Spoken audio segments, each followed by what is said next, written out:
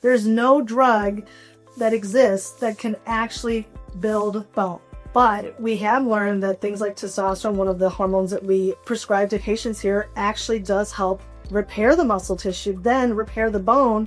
And we see changes in things like DEXA scans, where they may come in with osteopenia or osteoporosis, and we see reversals even a couple of years after patients have been on hormone replacement, such as testosterone. This is reversal. This is not like the bisphosphonates. They just try to halt or slow down the breakdown of bone. And we're talking actually reversing that process and now building bone back. Nobody does that. Exactly. And not to mention, taking a biphosphonate doesn't feel good. It makes the patient feel very sick or makes them achy.